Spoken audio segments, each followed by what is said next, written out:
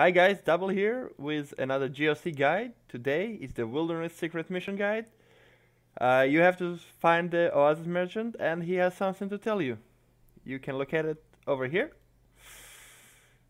You speak to Egor and she says that she wanna taste sole fillet. So you go to the store or craft it yourself, cook sole fillet, buy one, and you have to actually eat it instead of giving it to her. And that's what I'm gonna do.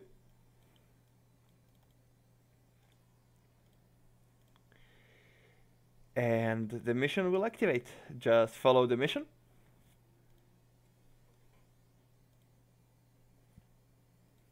And yeah, that's it.